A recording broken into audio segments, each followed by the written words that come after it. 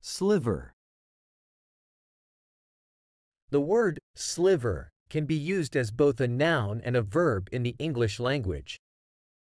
As a noun, sliver refers to a thin, narrow piece or fragment that has been cut, broken off, or separated from something larger.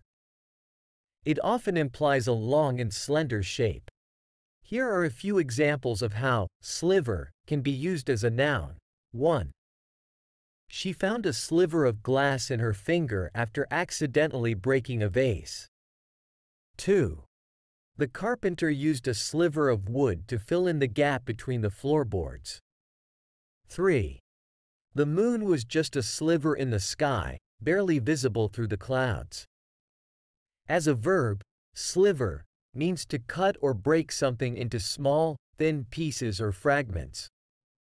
It is often used when referring to cutting or breaking off a small portion from a larger object. Here are a few examples of how sliver can be used as a verb. 1. The chef slivered the carrots and added them to the salad for extra crunch. 2. He carefully slivered the cheese into thin slices for the sandwich. 3. She slivered the branch with a saw to use it as a decorative piece. In both noun and verb forms, sliver is often used to describe something that is small, thin, or delicate.